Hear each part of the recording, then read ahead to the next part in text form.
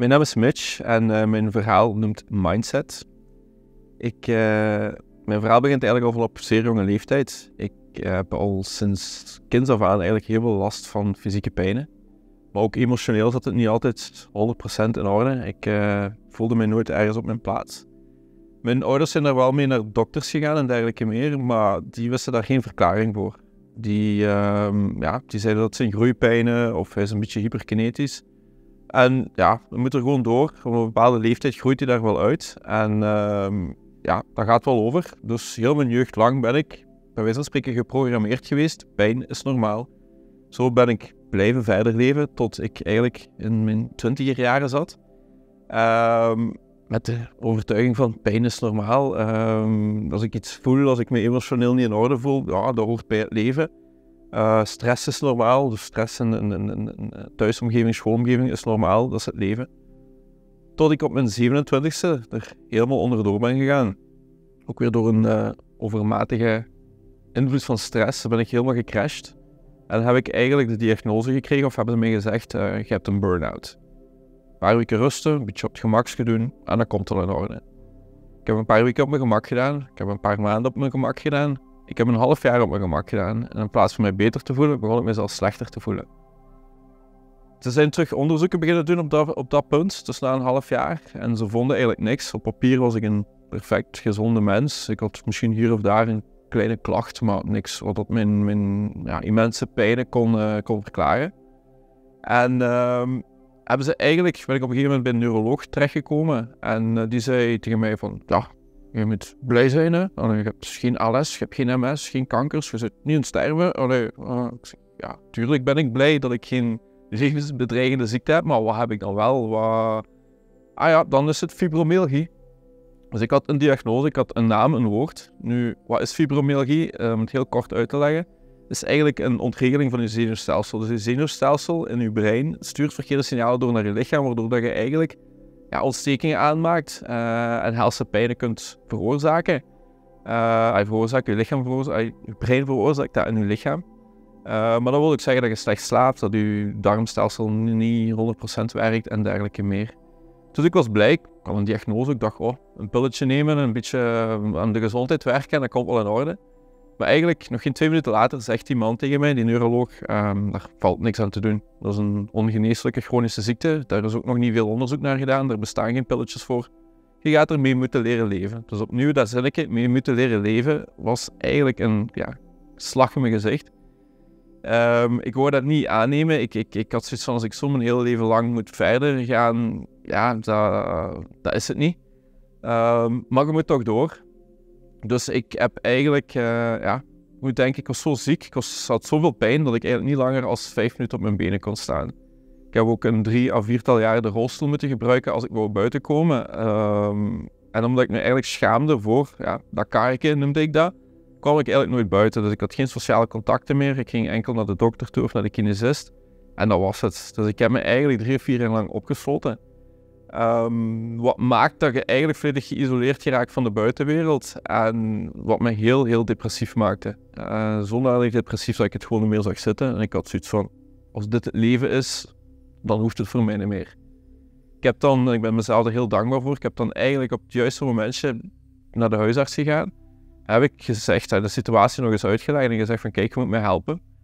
Nu, die zei van, de uitleg die je krijgt tegenwoordig is, er zijn lange wachtlijsten en we kunnen nu nog niet helpen en je zult moeten wachten. En ik heb gezegd, oké, geen probleem, maar als je mij vandaag niet helpt, dan ben ik er morgen niet meer. Dat was voor haar een hele, ook een slag voor haar in haar gezicht, want dat is van, dat is al jarenlang mijn patiënt. Dus ze heeft de nodige telefoons gedaan en een paar jaar later zat ik dan toch op de PAS, dus op de psychiatrische afdeling van het ziekenhuis. En dat was voor mij eigenlijk op zich wat ik daar deed, de therapieën op zich hebben mij niet zozeer geholpen, maar het was gewoon het feit dat ik weg was van de realiteit. Dus ik had geen gsm, ik had geen laptop, ik was echt weg van alles en iedereen wat toch, waar ik een verantwoording aan moest afleggen. En dat bracht me eigenlijk in een soort van rust. En dat gaf mij ook het gevoel van, ik begin me toch wel wat beter te voelen. Nu, ik zat al weken gezeten en ik heb daar besef van, kijk, dat oude leven van mij, dat is het niet. Ik moet vooruit, ik wil niet terug naar mijn thuis, ik wil niet terug naar mijn toen ex-vriendin. En ik ben dan bij een familie terechtgekomen die mij hebben opgevangen. Een Italiaanse familie, een heel warme familie. Wat voor mij wereldvreemd was, want ik wist niet wat dat was. Mensen die u elke morgen goeiemorgen wensten en een knuffel gaven. En omdat het bij mij thuis altijd heel koud was vroeger. En die vorm van liefde die ik kreeg, dat hielp mij dan wel om mij beter te doen voelen. Dus ik heb toen ook afscheid kunnen nemen van de rolstoel. Ik begon me iets beter te voelen. Ik had nog wel altijd heel veel lasten en zo. Maar na een x-aantal tijd kon ik terug parttime beginnen werken enzovoort. En ik kon terug een beetje een leven hebben wat positief was. Nu, dat leven was geen normaal leven en was een dagje werken, een dagje rusten, een dagje werken, een dagje rusten om alles betaald te krijgen. Dus ik had eigenlijk nog altijd geen leven, maar ik had zoiets van, ik ben terug onder de mensen en ik kan terug verder. Ik kon ook een heel klein beetje sparen, zodat ik eens 1 keer in het jaar op vakantie kon gaan. En tijdens een vakantie ben ik eigenlijk op een roadtrip in Italië, ben ik een lieftallige dame tegengekomen. Op een avond een beetje aan de babbel geraakt, een wijntje gedronken en het was heel gezellig en heel leuk. En natuurlijk over mijn problemen beginnen te vertellen, want ik was een heel negatief persoon toen. Ik was heel victim mode, gelijk ze zeggen, dus echt een slachtofferrol. En het was de schuld van iedereen dat ik me zo voelde en niemand hielp mij. En ik herinner nog dat zij mij de zin zei van, ja maar je weet toch, je kunt jezelf genezen, je kunt jezelf helen. En ik had zoiets van, oei, toch een paar wijntjes te veel op, wat zegt die mij nu? Dus ik liet dat zo wat varen. We hebben dan contact gehouden, we zijn een koppel geworden en zij woonde in Italië. En van het ene is het andere gekomen en een paar maanden later woonde ik ook in Italië. Dus zij kwam mij veel in België bezoeken. Zij zag dat ik hier eigenlijk geen leven had, dat ik eigenlijk heel veel afzag. En als ik dan bij haar in Italië op bezoek was, dat ik dan helemaal opfleurde en dat die temperaturen en dergelijke meer mij goed deed. Dus zij heeft toen na x aantal tijd dadelijk gezegd van kijk, als je wilt, kom bij mij wonen. En ik denk dat ik daar exact 2 seconden over heb nagedacht en dan volmondig ja heb gezegd. Dus ik heb alles opgegeven in België, al mijn rechten laten varen. En de kringloop was heel blij, want die hebben een hele inboedel gekregen. En ik ben dan gewoon naar Italië verhuisd. En de eerste 3-4 maanden was het inderdaad, ik woonde dicht aan de zee, achter mij zag ik de bergen, ik ging wat wandelen, ik ging zwemmen in de zee. En ik moest ook in het begin niet werken, omdat ik aan mijn gezondheid mocht werken. Dus dat was fijn en ik voelde me stukken beter. Maar na x aantal maanden begon ik dan weer in mijn hoofd te kruipen. Dus ik had zoiets van, ik spreek de taal nog niet en ik heb nog geen werk en ik heb en heel veel vragen en heel veel stress begon weer op te komen. En dat begon zich weer te vertalen in mijn lichaam. Toen kwam mijn toenmalige vriendin met weer haar boekjes over het spirituele. Dus dat ging dan weer over, je kunt jezelf genezen en dit en dat. En ik had daar wat moeite mee, want ik had zoiets van, ik was heel dat conventionele gewend, dus wat de dokters altijd zeiden tegen u, maar woe noemde ik het, dus het spirituele, vond ik heel gek. En ik snapte ook niet hoe dat kon. Dus ik gaf die boekjes wel een kans, maar soms na een paar zinnen te hebben gelezen, gooide ik ze al aan de kant. Tot ze eigenlijk met een boek kwam van een Amerikaanse wetenschapper.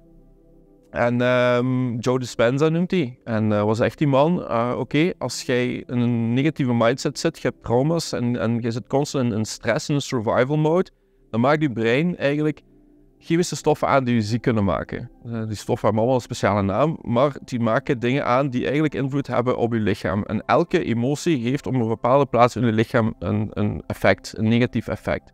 En daar komen alle chronische, of 97% van de chronische ziektes komen daarvan. Maar, zegt die man, als dat waar is, zou dan het omgekeerde ook waar zijn. Als wij een positieve mindset en als wij echt een fijn gevoel hebben en een gelukkig leven hebben, maken wij dan ook stoffen aan die ons kunnen genezen. En het antwoord daarop is ja. Dus die man is daar nu al 35 jaar onderzoek naar aan het doen. En door middel van meditatie helpt hij eigenlijk mensen zich genezen, zichzelf genezen. Wat ook op dat moment heel gek klonk, maar ik had zoiets van, die bewijst dat, die heeft daar onderzoek naar, die heeft daar boeken rondgeschreven. Waarom niet? We zullen dat eens proberen. Ik heb dan de kans gehad om in Amerika en in Mexico naar een event van die man te gaan. Dat was een week lang retreat, waar we dan heel veel mediteren, maar ook de hele theorie achter zijn wetenschappelijke onderzoek doorkrijgen. En ik ben dan in Florida geweest, daar zijn heel veel dingen gebeurd. Maar in Mexico is het eigenlijk ontploft in mijn hoofd, als ik het zo mag zeggen. Dus tijdens een wandelmeditatie op het strand heb ik bepaalde dingen gevoeld. Dus we wandelen, we beginnen met onze ogen dicht. een gegeven moment zegt hij, als je nu je ogen opent, wandelt je als een nieuwe zelf. En ik wandelde altijd vrij gebukt, dus ik was vrij onderdanig en vrij... Ik durfde mezelf niet te laten zien. En tijdens die meditatie had ik zoiets van, ik ga hier van een rechte rug, ik ben 1,85 meter, ik ben een man, ik ga eens laten zien dat ik echt een vent ben, weet je niet? Dus ik ben beginnen te wandelen als een man, met mijn schouders rechtop en zelfs overdreven, maar ik had zoiets van, dit is de nieuwe mij. Op het einde van die meditatie mogen we gaan liggen, ik ben dan op het strand gaan liggen en ik ben iets beginnen voelen, ik kan het bijna niet verklaren, dus het is echt gelijk een rush van elektriciteit die van kop tot teen over heel mijn lichaam ging. Tegelijkertijd had je vlinders in je buik, alsof je verliefd bent. Ik voelde tinteling in mijn vingertoppen, mijn tenen, in mijn hoofd. En ik had zoiets van, wow, wat ben ik hier aan het voelen?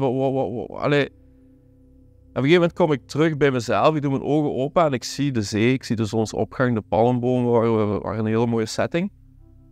En iets in mijn hoofd zei, ja, dat zal wel zijn dat je zo voelt. Je zit hier op de mooiste plaats in de wereld. En ik had zoiets van, nee. En ik doe mijn ogen terug dicht en dat was de eerste keer in mijn leven dat ik eigenlijk tegen mijn gedachten inging en dat ik tegen mijn gedachten zei, hoe gek dat ook klinkt, dat is niet waar, ik voel iets anders. En met dat ik dat zeg, voel ik opnieuw dat gevoel komen van die elektriciteit, die rush door mijn lichaam.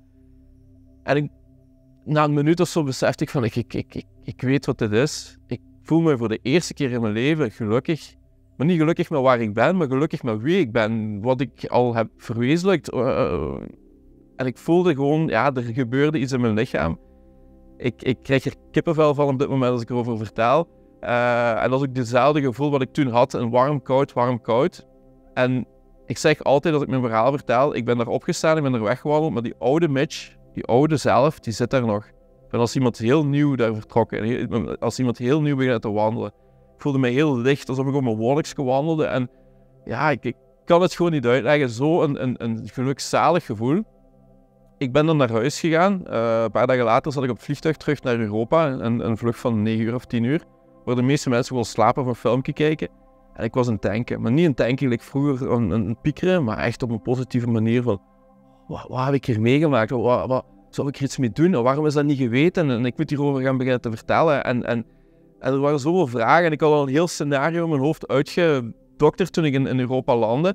Dus ik ben teruggekomen en dan ben ik begonnen met eigenlijk lezingen te geven. Dus ik ben hier beginnen over te vertellen. En ik had nooit verwacht dat dit zo'n grote impact op mensen ging hebben. Dus mensen zeiden echt van, dit is zo inspirerend, ik moet er meer mee doen. En waarom doe je het niet? Omdat alles wat die man doet is in het Engels. En de mensen zeiden, waarom doe je het niet in het Nederlands? En ik had zoiets van, ik ben pas zelf een maand of 2, 3 hiermee bezig. Ik weet niet, ik weet ook niet hoe ver ik sta. Dus ik wil eerst een soort van bewijs voor mezelf hebben van, wat heb ik nu effectief in mijn lichaam verwezenlijkt door die meditaties te doen en nog altijd te doen. Want het is een beetje gelijk fitnessen, je moet het blijven doen. Dus niet van, ik heb dat gevoeld, ben er vanaf. Nee, je moet daar je leven van maken, een nieuwe levensstijl. En ik moet denken, ik heb nooit geen intensieve sporten mogen doen of inspanningen mogen doen. Daar hebben ze me altijd afgeraden omdat ik snel pijn had of snel vermoeid was. Dus, en dat is nu exact een jaar geleden. Vorig jaar in eind april, begin mei, zei ik van oké, we gaan eens iets geks doen. We gaan een wandeling doen. Maar we gaan niet gewoon een wandeling doen, we gaan een maand lang door de bergen wandelen. En ik ben dan vorig jaar in augustus, dus ik heb 3 of 4 maanden lang een beetje conditie opgebouwd. En dan vorig jaar in augustus ben ik op het hoogste punt van Oostenrijk begonnen. Met een rugzak van 22 kilo op mijn rug. En ben helemaal door de bergen in Oostenrijk, door Slovenië tot aan de Italiaanse kust gewandeld. Ik heb op 32 dagen 600 kilometer gedaan. En een equivalent van de Mount Everest 2 keer opgewandeld, terug afgewandeld. Ik heb geen last van mijn ziekte gehad. Ik heb een beetje stijf, een beetje moe, gelijk iedereen zou voelen. Maar ik had zoiets van, ik ben gewoon genezen. En dat was voor mij het punt van, oké, nu zijn we er klaar voor. Nu gaan we hier iets rond opbouwen. Eerst weer met die lezingen. En nu ben ik eigenlijk bezig met cursussen en workshops samen te stellen. Om gewoon mensen ook meer hun eigen pad te laten volgen. Want het is niet dat ik de oplossing heb die voor iedereen kan werken. Maar mensen moeten zelf getriggerd worden en een soort van inspiratie voor zich hebben. Ik wil die inspiratie zijn om zelf hun eigen pad te gaan vinden. En daar ben ik nu mee bezig. En ben ik echt hard mee aan het gaan op dit moment. En meestal als ik met mensen een gesprek heb, dus ik doe ook 1-op-1 begeleidingen. En Ja, ik zeg meestal, ik heb zo diep gezeten, ik heb mezelf van kant willen maken, ik heb de gekste dingen in mijn hoofd zien spoken door mijn hoofd. Maar het gevoel wat ik nu heb is dankbaarheid. Ik ben zelfs dankbaar dat ik zo ziek en zo suïcidaal ben geweest. Omdat dat heeft me geleerd wat ik vandaag weet om hier iets mee te doen, om hier anderen mee te helpen, anderen mee te inspireren. En dat is eigenlijk waar mijn ongoing verhaal nu eventjes stopt. To be continued.